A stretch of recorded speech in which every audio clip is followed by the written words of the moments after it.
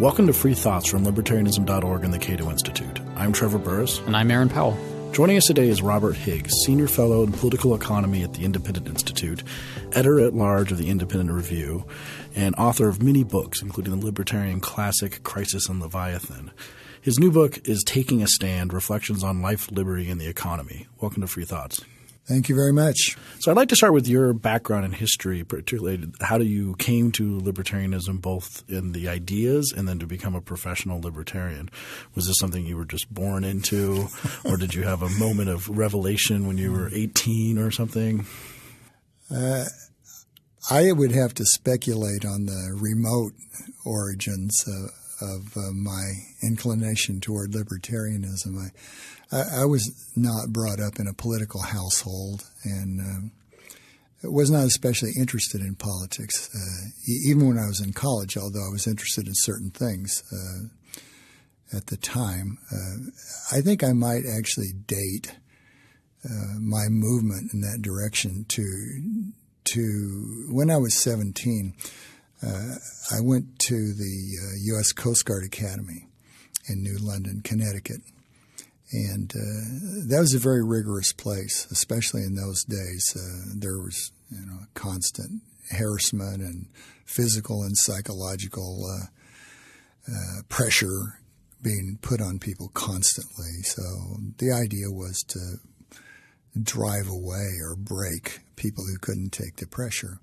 So there was a kind of method in the madness, but one of the things I learned there is that in a situation like that where there are superiors and inferiors in a chain of command, some of the superiors will abuse their power.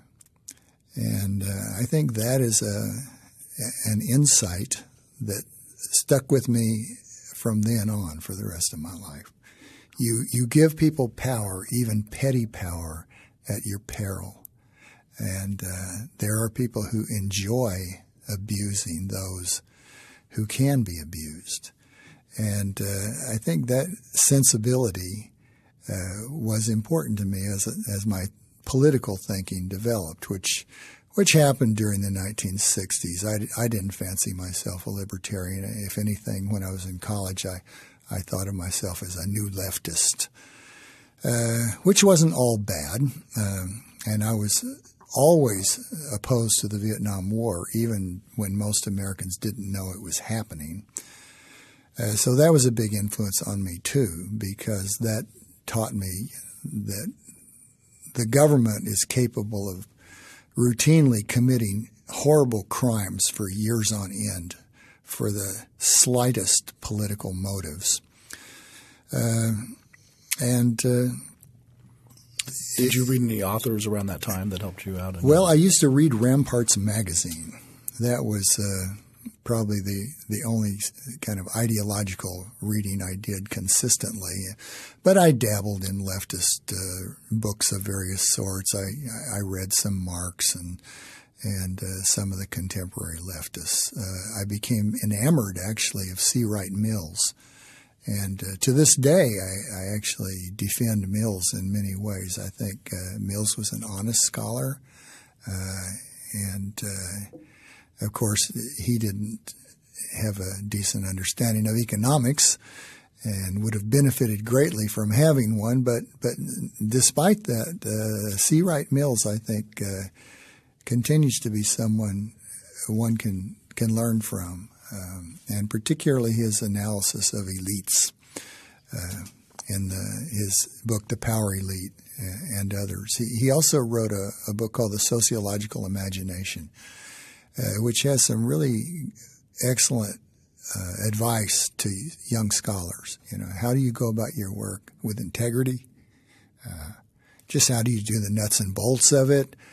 What are you trying to do? Which was basically tell the truth. I'm curious how this notion that you picked up that people in power will abuse that power led to specifically libertarianism and a skepticism about state power, because one of the things that we often hear, especially from those on the left, is that very idea that if people have power, they're going to abuse it. The big guys are going to beat down the little guys is what makes them want to embrace the state even more, because they see the state as the way to correct that. That, you know, the bosses or the warlords or the strongest guy in an anarchic world or whatever is going to beat up the little guy or take advantage of him or force him to work long hours for low pay. And so we need the state to be the protector of the little guy, the protector of the common man. Yeah.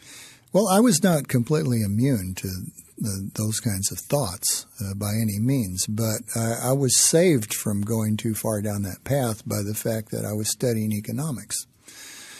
I think, you know, if you wanted to identify one overwhelmingly fatal flaw in the thinking of nearly all leftists, it's that they don't have a clue about economics. And the more I learned about economics, especially after I got into graduate school, the more I understood the importance of markets and the benefits of markets and even the relationship between markets and freedom in general. And so by the time I got my PhD, which was in 1968, I certainly didn't consider myself a conservative. Never in my life did I consider myself a conservative. But I still thought of myself as a person more on the left than anywhere else. But after I went to work as a professor at the University of Washington, they kicked that out of me pretty quickly. And at the same time, sometime in that first year of my teaching career, I stumbled across Hayek and just loved Hayek. The first thing I read by him was his great 1945 article, Use of Knowledge in Society. And at the time I thought, well, that's, you know, a really good article. I can use that for my students because there's no math in it. Everybody can understand this. But I didn't really understand it myself because being trained as a neoclassical economist, I was thinking that it's a lot like what I learned from Stigler and other Chicagoans about the economics of information.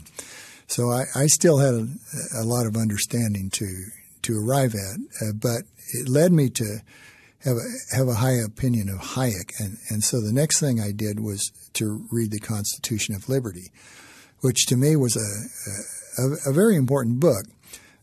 Now when I look back at it, all I can see are all the concessions that Hayek is making, you know, one after another, and why some people call him a socialist and all that. But at the time, he seemed like just a perfect classical liberal, and he impressed me with his scholarship. That's what won me over. Hayek was this great old-fashioned European scholar who knew a lot of languages, and he knew about philosophy and law, and he wasn't anything like the economists I had read in my education. You know, he was the real deal as a thinker, and so that kind of tipped me over into classical liberalism very early.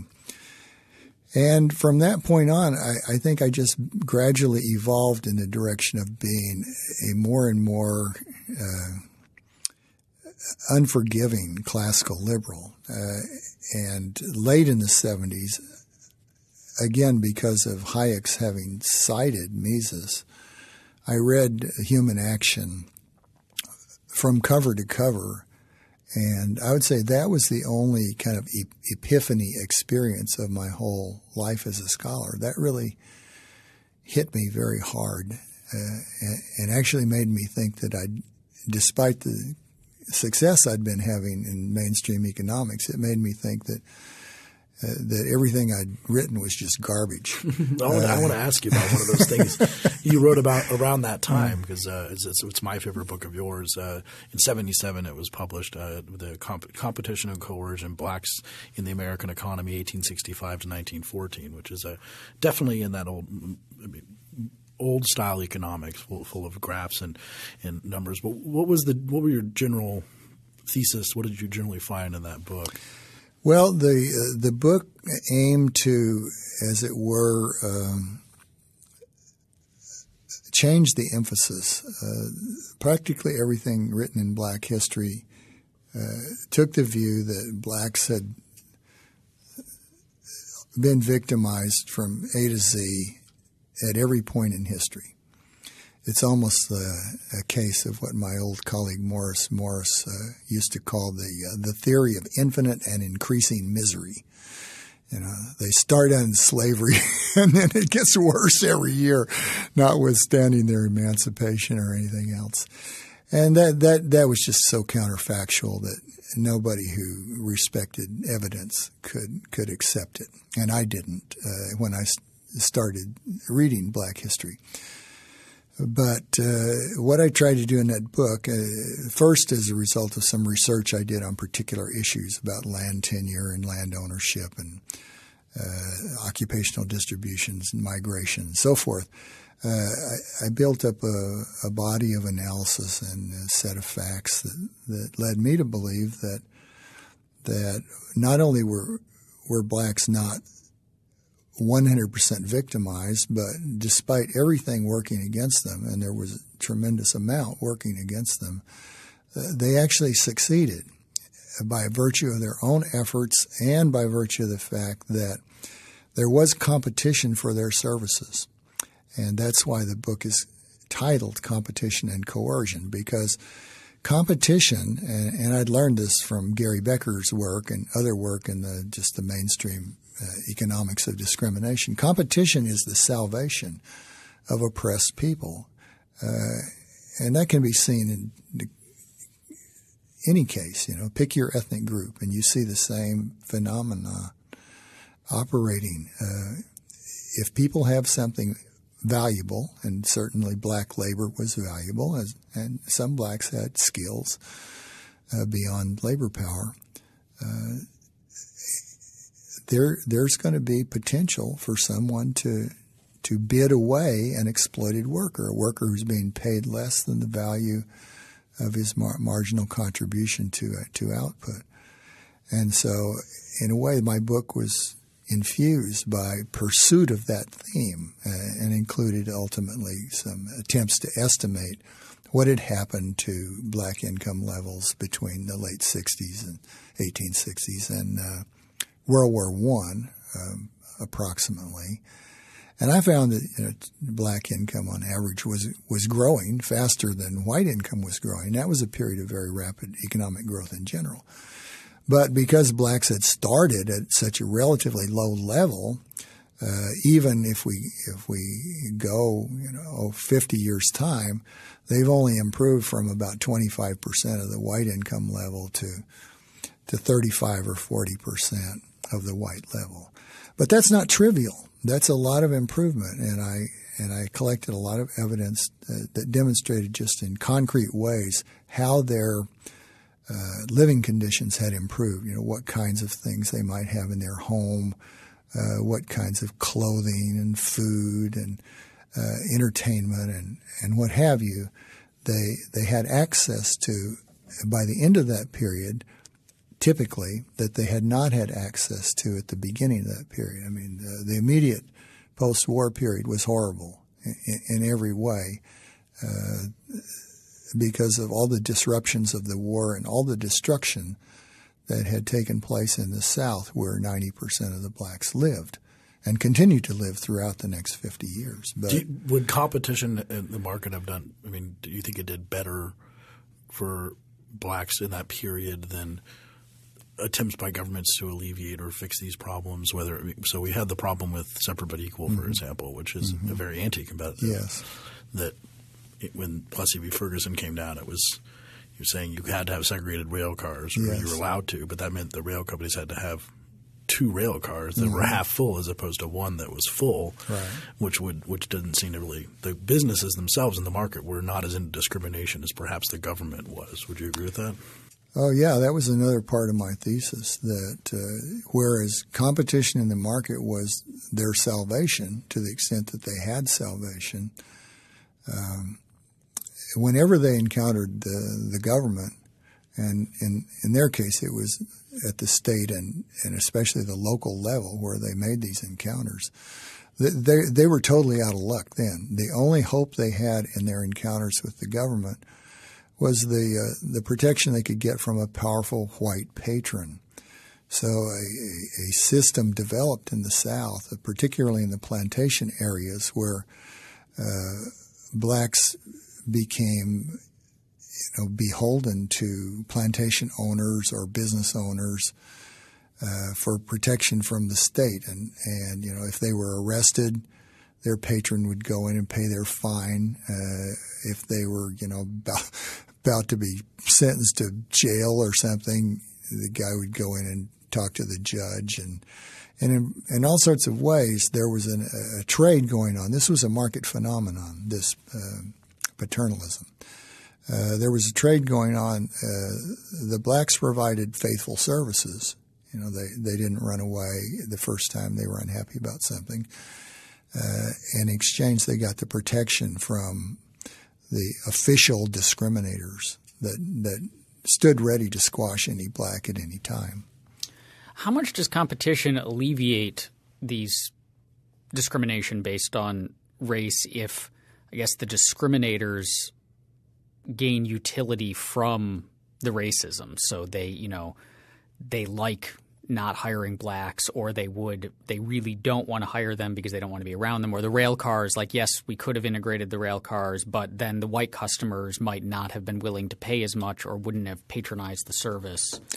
Well, it continues to operate and can operate with great power so long as there are enough people who value wealth more than the exercise of discrimination.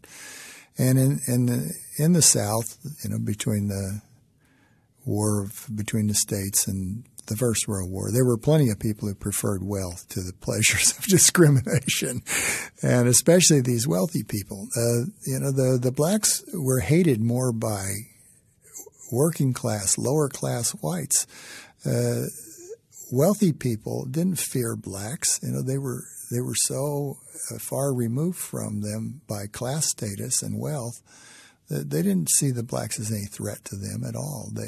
They weren't hankering to hurt blacks in the same way that lower class whites were. Sounds a lot like a lot of anti-immigrant rhetoric today. Yeah. Well, also especially if those lower class whites were unionized, and then it got really bad for African Americans. Yeah, many of the unions that were formed, and of course in the South there wasn't as much unionization as in other parts of the country, but where unions were formed, they usually did either discriminate against blacks or simply exclude blacks from employment. So unionization was definitely a negative, big negative factor, but not one that affected most black workers because there was not enough unionization in the whole economy. There's more in the North, after the Great Migration. David Bernstein's Only One Place of Redress is a great book about that. Right. But I wanted to ask about another book, the one I had mentioned at the introduction, Crisis and Leviathan, probably your most known book. And for those who haven't read it, definitely if you're a fan of this podcast or libertarianism in general, you have to read it. Can you give us an overview of what you looked for in Crisis and Leviathan and what you found? Well, that book was aimed at tracking the growth of government, especially the federal government, from the late 19th century up to the time it was written in the 1980s. And at that time, the growth of government had become a kind of cottage industry among economists and to some extent among political scientists. And people were applying various theories that were lying around in economics or that they devised for themselves to account for why government got so much bigger in that century. And I didn't have a great interest in that when I first started my career, but my colleague Douglas North, who was the department chairman and the man who hired me, and a future Nobel Prize winner, yes. future at that time. Doug was viewed as the expert on government economic relations among U.S. economic historians. And so he was constantly writing about this and talking about it. And we all worked together, the economic historians especially, read each other's papers. I was in his office practically every day just to talk about economic history. And so I talked to him a lot. And in my own teaching of U.S. economic history courses, I dealt with that subject. But I wasn't doing research in that area. But I was getting more and more, in a sense, frustrated by my inability to persuade Doug of certain things, particularly that ideology had been very important in this process, ideological change, and also that the national emergency periods, especially the world wars, had been critical times for the growth of government. Neither element had, at that time, become important in Doug's thinking. So by the early 80s, by 1980, 81, I decided, well, I think I'll write a book on this. And my idea was just to write about basically the two world wars and the Great Depression, because that's where the main action was for these crises. But when I started writing and started going around giving talks at other universities, one of the questions that often came up was, well, there were crises at earlier times in history. Why didn't they produce this ratchet effect you're telling us was produced by the wars and the Depression? And that led me to decide that I needed to have a chapter on progressivism, because I'd come to believe that it was that ideological watershed of progressivism that created a condition wherein there would be a ratchet effect. You have to have people predisposed to think that when there's an emergency, government should jump in with all 4 feet. And that had not existed in the 19th century. It's not that nobody wanted government to come in and hand rents to them or do favors for them. That's always been the case. But in the 19th century, there was a kind of dominant ideological belief that government should be limited.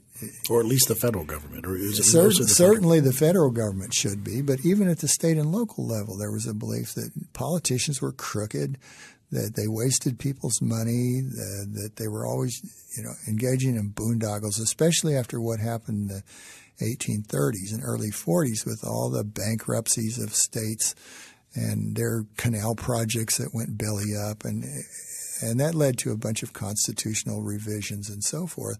So from then on especially, there was a lot of thinking among opinion leaders and lawyers and writers and what have you, that government was simply a factor that while people didn't want to get rid of it, they wanted to have government for kind of classical liberal reasons. They thought it had to be kept small. It had to be kept limited, or it would abuse its powers or waste a lot of people's money. And progressivism altered that as the default ideological background condition. And as a result, it meant that the next time there was a pretext for a great increase in government action, as during World War I, then many people were predisposed to favor, well, let's have the government do this, let's have it do that. If we have to have a big bunch of ships built by the government to fight the war, why don't we have the government build housing for the shipyard workers? And it just went on and on. There was always some connection whereby some immediate pretext like fighting the war could be hooked onto some other government activity. And so when the government started buying a lot of certain raw materials to produce munitions, well, the next thing you know is that it bids up the prices of copper and leather and burlap and various raw commodities. And that creates pressure because people who use those commodities in their own businesses, their costs are being driven up. And then that creates pressure for government to use price controls. And so in World War I, you ended up not with comprehensive price controls, but with selective price controls on these specific items whose prices had been driven up by government's own purchases on a large scale. And you just see this kind of thing again and again and again. And it's because nobody was stopping to say, look, this is a bad idea for government to create a shipping board to regulate ocean shipping rates and working conditions of sailors. That's a bad idea. We should let markets take care of those things, because by the time this was done in 1916, opinion leaders thought, oh, that's a good idea. We've got railroad regulation, that's very similar. And now shipping rates have been driven up because, the British Navy's driven from the seas. And it's very expensive for Americans to ship goods to Latin America or to bring raw materials from there and other places. And so people who had to incur shipping rates were screaming for some kind of relief. And at that on point, and on and on. And it just went on and on. Everyone had a similar element like that, which required that there be a predisposition to use government in a way it had never been used before. So how intentional was this ratchet effect in the sense that – so the way you've described it, it sounds almost like government grew, but people didn't set out to grow government. They might have a predisposition to say like, okay, so government undertook this activity and that activity had negative effects somewhere else. And so, well, we screwed that area up, so we should go and fix it. And you had people who naturally thought that government would be better at fixing it than markets, so that's what we ought to do. And then that leads to this ongoing ratchet.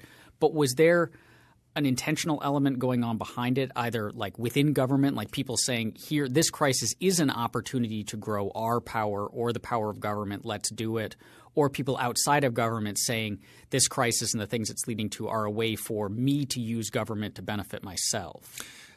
Both. There was some of each. And even when people entered into these expanded government activities, as a simple reaction to the immediate problem at hand, they quickly realized that they might have a good deal here. And so later on, they defended its continuation, or perhaps even its enlargement. You had, for example, after the War Industries Board set priorities for purchases of different materials the government was using, so that the government's contractors got the top claim on copper or steel or leather or whatever it was. That system of priority was something that a lot of businesses liked. They thought after the war, oh, we should keep this. We should have somebody regulating industry because, before we had all these dreadful price wars and companies would have destructive competition. Yeah, right? Destructive competition. I made scare quotes on that if anyone couldn't see that. There are always a lot of big businesses complaining about destructive competition, because the incumbents like things the way they are. They want to be the producers. They don't want to have to be fighting off entrants all the time. So if there's a regulator, particularly if they're the guys doing the regulation, they can take care of this. They can normalize everything.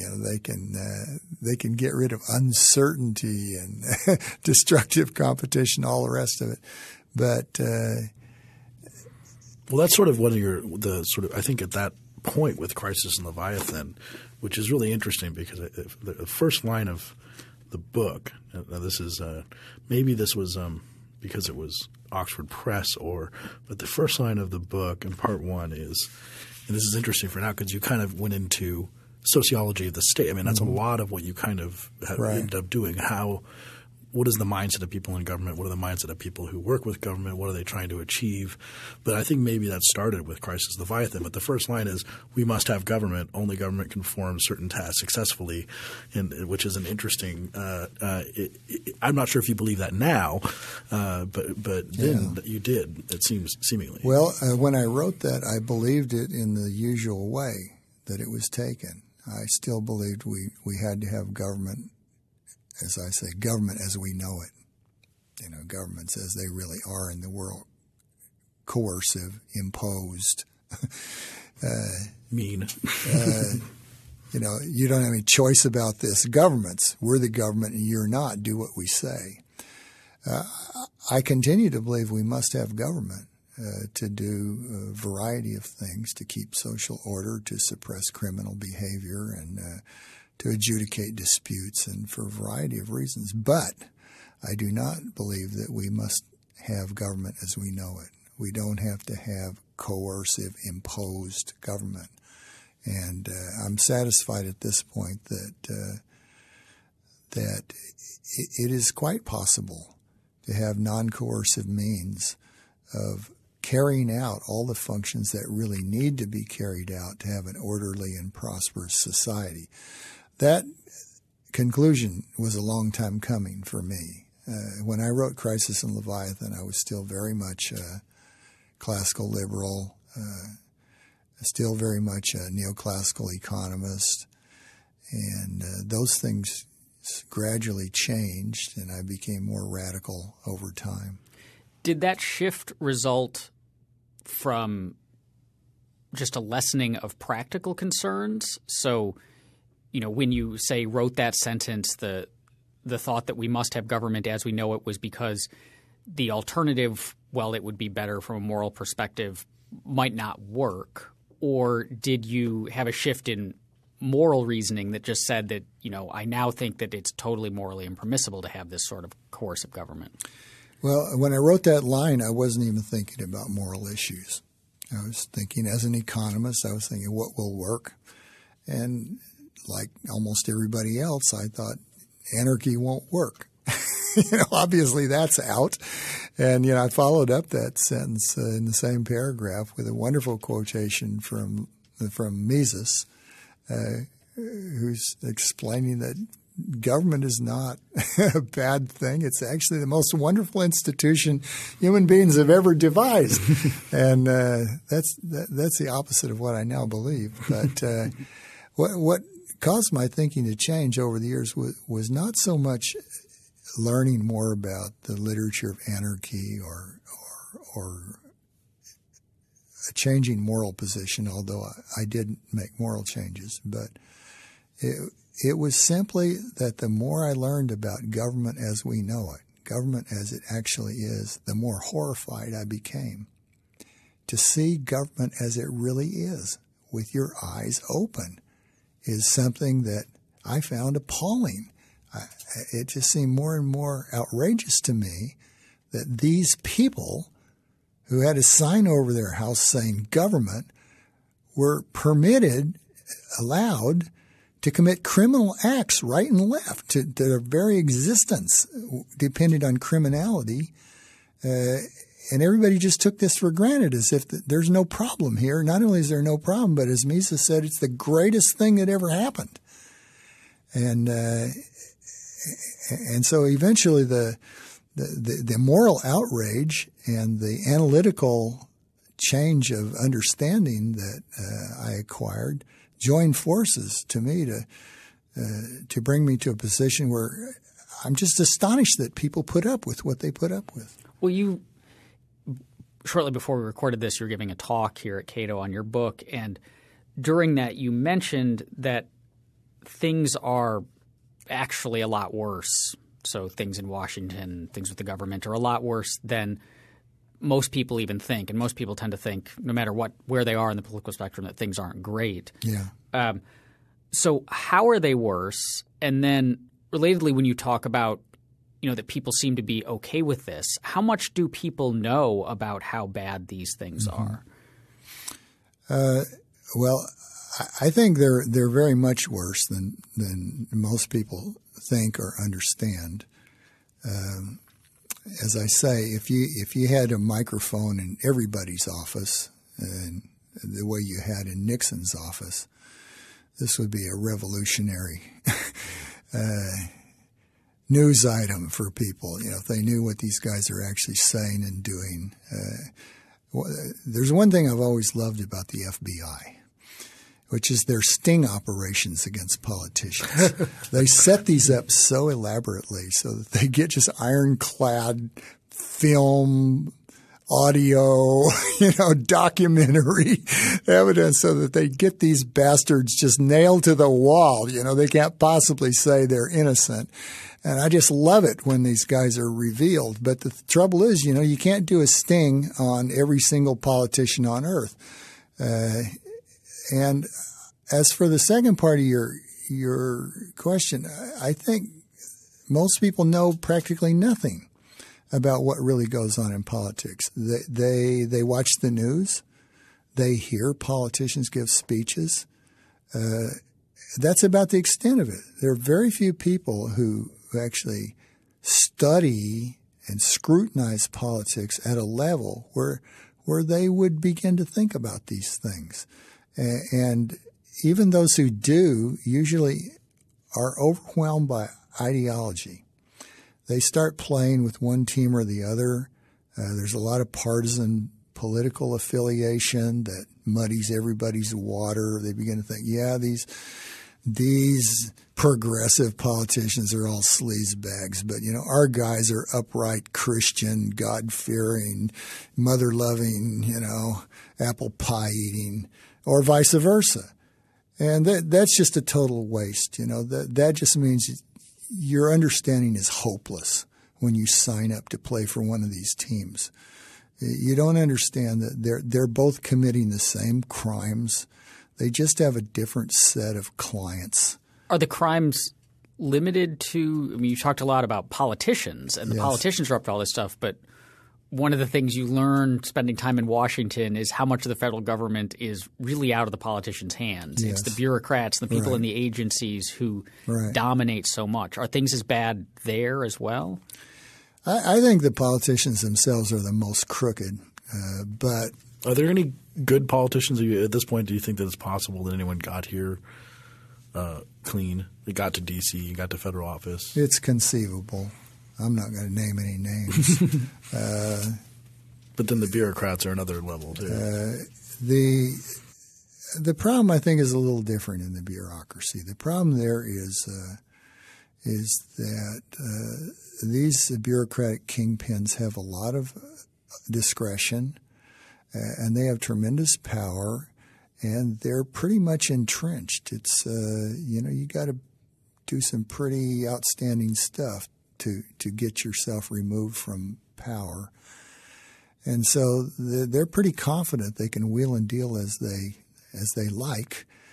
And of course, some of them get bought with cash in a plain brown wrapper too. But that I don't think is the typical way in which they're corrupted. They're corrupted by just the ease with which they're able to exercise power and abuse their power, and by being able to think of themselves as really being right, of not even committing crimes, but of doing good things for people, if not all people, at least the right people.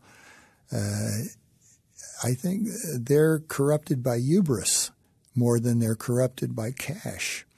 The politicians, of course, they're not immune from hubris by any means, but they're constantly fighting to collect money to run the next election, and that means cash is really terribly important to them in a way that it's not important to the bureaucrats. Well, how culpable should we regard people in government? I mean, of any sort, whether it's DMV person up to a DEA agent, up to someone who files papers at the EPA.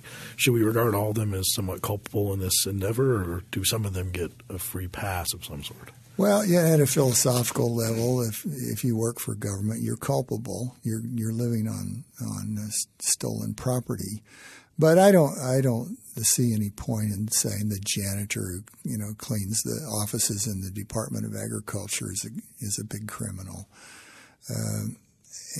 And of course, a lot of the clerks and workaday drones in these bureaus, they don't have anything much to do with policy at all. They're just shuffling papers.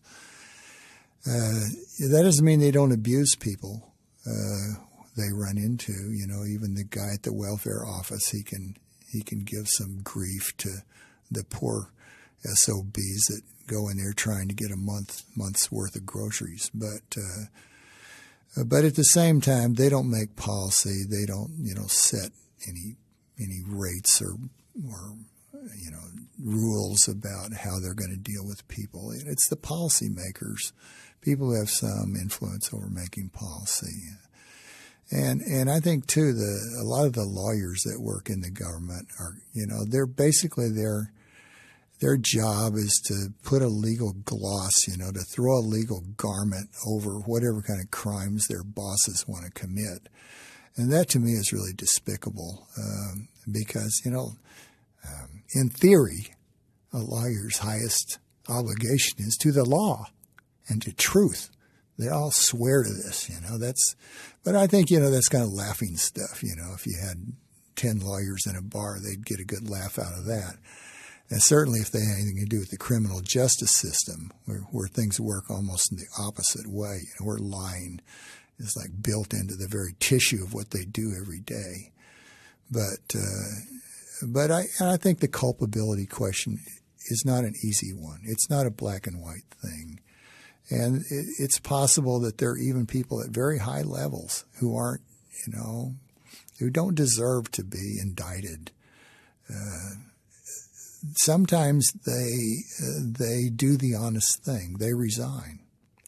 In World War I, when Colonel House and company were wheedling the president toward engagement in the war, William Jennings Bryan was Secretary of State.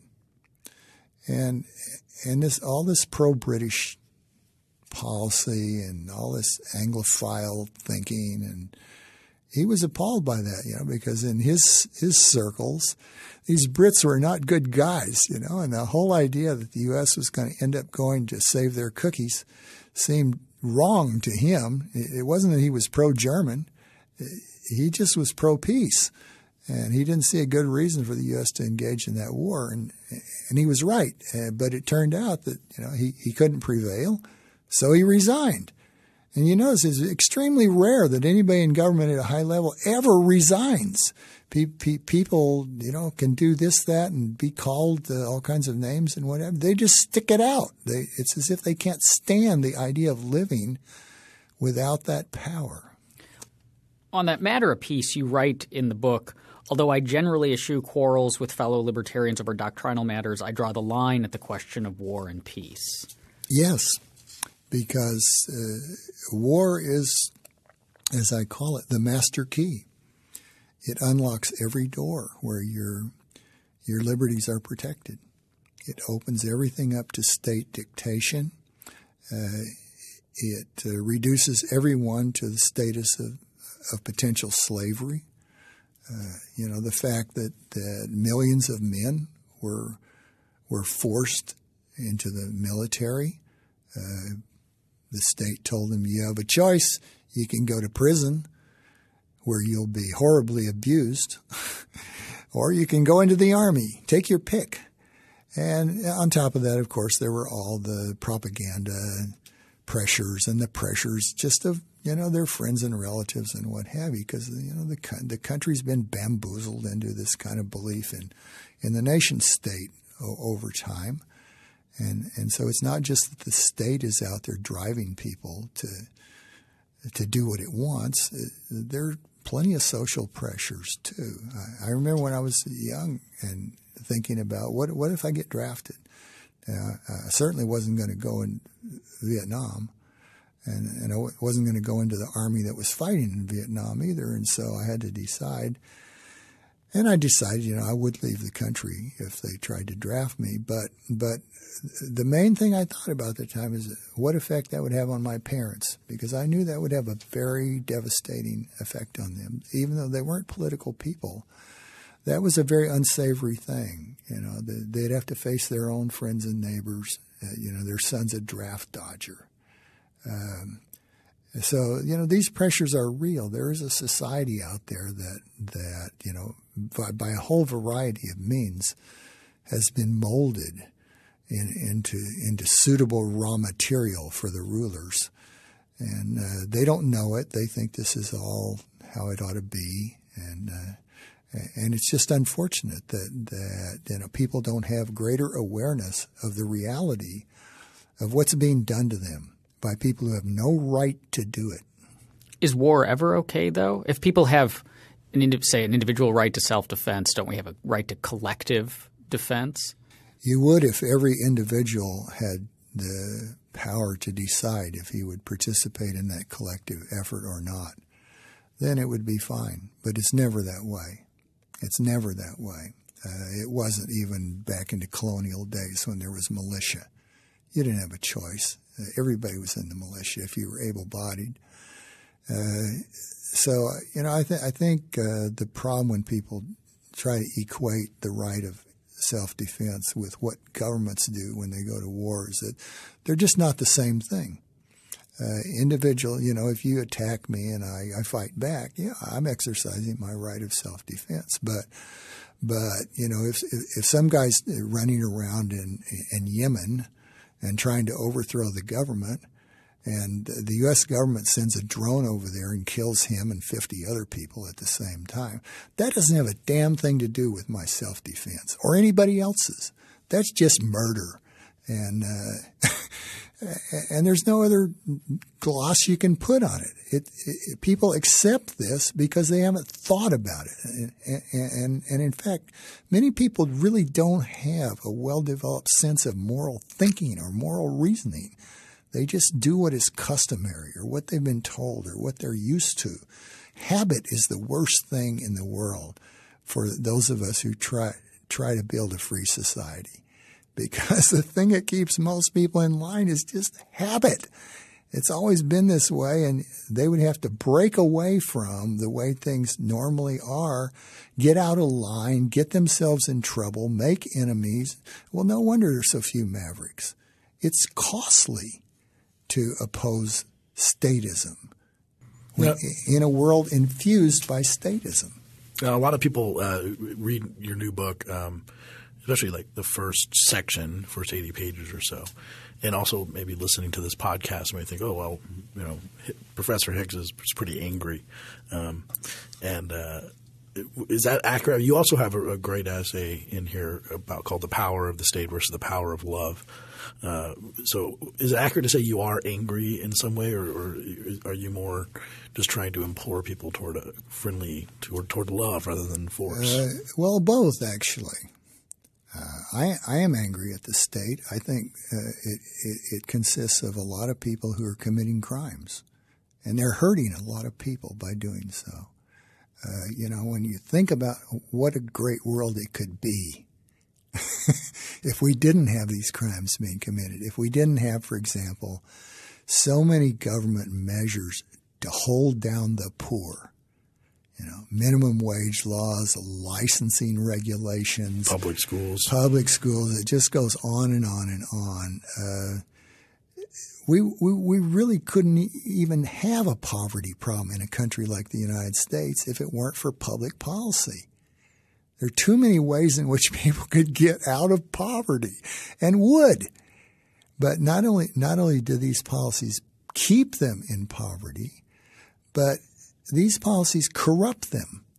They make them think they deserve handouts. They make them think that people owe them something. These are the kinds of beliefs that, say, 100 years ago or more, when immigrants came to the United States, they didn't come here thinking, oh, the people that are over there owe me something. They just wanted a chance to work. Do you ever think that you might be the utopian about what freedom can do versus government? I think that there still would be problems in freedom. People would still be poor. We have to give an actual accurate assessment. No. I'm not utopian. I know that any world with human beings in it will have trouble, okay? That's the nature of the raw material. Some of us are no damn good, okay?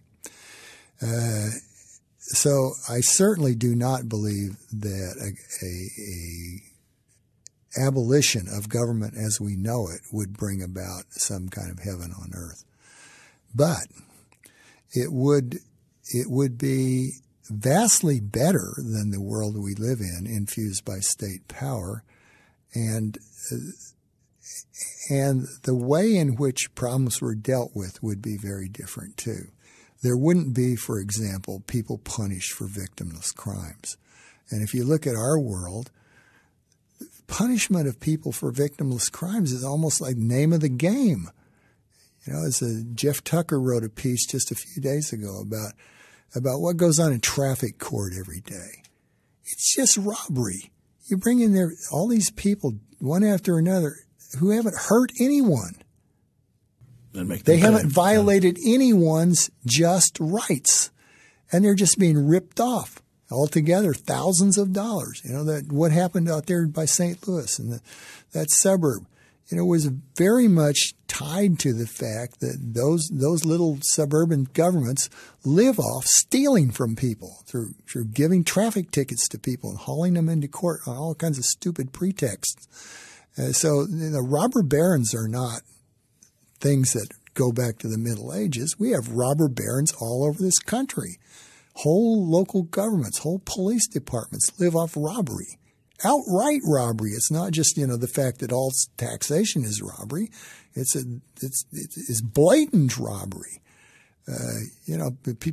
People talk about, in Mexico, if a policeman stops you, he's looking for a bribe. Well, sometimes he is. But what do you think is happening here? It's a much more elaborate system of extracting your money.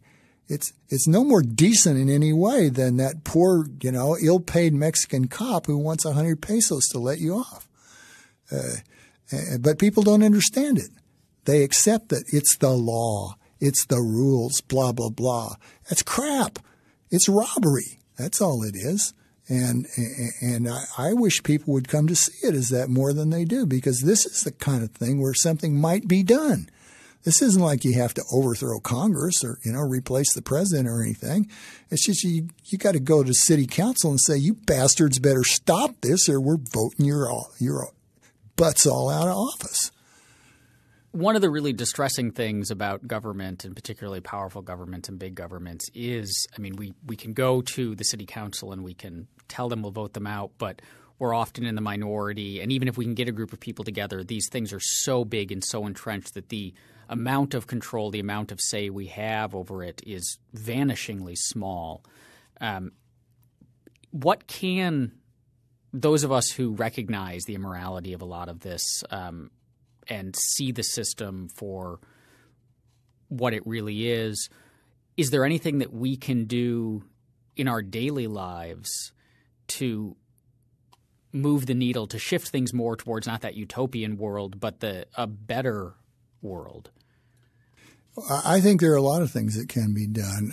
Many things can be done in the form of opting out or, relocating yourself, adjusting somehow how you live, where you live, what you do. People don't very often, at least, think about their lives in that way. They don't think, when they think, where will I live? What job will I pursue? They don't think about, how exposed am I to the evils of the state? But when you can get them to thinking that way, they often find there are a lot of things they can do to evade, avoid, lower the risks. And when they do that, they, in a sense, become believers who can sort of talk to their friends, relatives, and neighbors and say, look, you don't have to put up with this stuff. You make a missionary out of them, as it were, as soon as they discover that they can escape some of the abuse. I know friends, I have good personal friends who they don't get involved in libertarian activities or groups or anything like that, but they live their lives in a way that is constructed to maximize their actual freedom and avoid government abuse, to make their tax bill as small as possible, to make their exposure to government regulation as small as possible, to do all sorts of things that are within the grasp of most people if they thought about working toward that. So there are ways of opting out. I mentioned in my talk earlier today homeschooling, which has been tremendously successful in removing about 10% of the children in the country from the horrors of the government schools. And there's plenty more room for homeschooling or for private schooling. And I think a lot of people are dissuaded from doing homeschooling or private schooling by the expenses and by the time demands and by feeling they're not qualified. But I think, if you can get people to thinking about just how bad it's going to be in the public schools. The public schools now are like prisons, literally. In some areas. You go through metal detectors. There are security people in the corridors. Would you want to send your child to a place like that every day? It's like, okay, Sonny, it's time to put your 6 hours in the city jail. Off you go. Have a good day. I don't know why people do this, except that it's just inconvenient to pursue the alternative. But the truth is, when you get started, you get a critical mass. It's not as hard as you think. We've homeschooled our kids, my stepkids that I have, and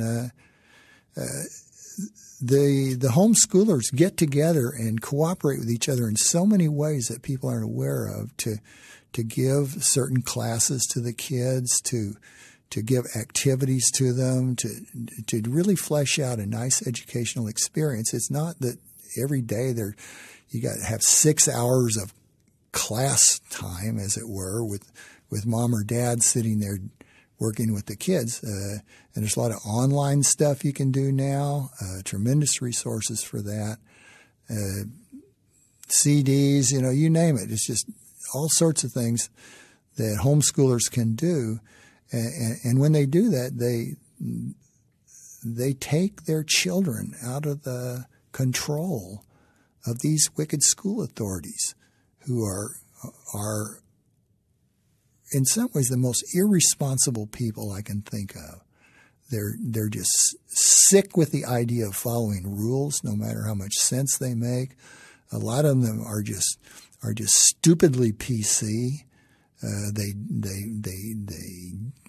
ram ideas about the environment and all sorts of discrimination and what have you down the throats of the kids, and of course, kids are not as easy as people might think. If a kid has a brain in his head, by the time he's 8, he begins to see what's being done to him to some extent, but not all of them. And a lot of them just end up being affected by what's done to them in the government schools. And well, that makes me think of the question that reflects a bunch of these ideas, which is, what is worse? Competent government, highly competent government that's really good at accomplishing its goals, no matter how nefarious they might be, or incompetent government, ones that would fail in the process of trying to accomplish their goals? Well, certainly incompetence is better in many departments of government. Unfortunately, in some cases, where you really would love incompetence, like the police, the incompetence becomes fatal. They send the SWAT team to the wrong address very often, for example. So you really wish they'd been more competent at a time like that, even though I don't want them going to anybody's address to serve a warrant. But you'd like the NSA to be less competent. Yeah, absolutely. I'd like them to be utterly incompetent, They just hear static when they plugged in, if it were up to me. So do you think things are – do you have any optimism at all, or do you think things are just kind of circling the drain? Well, there's always hope. Sometimes people listen to me and they say, this guy has no hope. That's not true. There's always hope. We're alive. We've still got brains in our head. We may wake up and do something someday. It's not inconceivable. But what are the odds? I think the odds are not good. One gentleman in my talk today was pointing out all the positive trends about life expectancies and wealth and what have you. And there's no gainsaying that the United States and other advanced welfare warfare states are wealthy. People have a high level of living. They're constantly entertained. They have marvelous electronic toys. Everybody from 4 years old up has a smartphone now, and so it looks wonderful in some ways, but on the other hand, it's a police state, and the police state part of it gets worse every day. And it doesn't seem to matter what anybody says about it. It's as if all the protest is just part of the ritual dance. You even have members of Congress. They stand up and they make a speech, or they go in and introduce a bill or something. But what is different? What has the NSA stopped doing?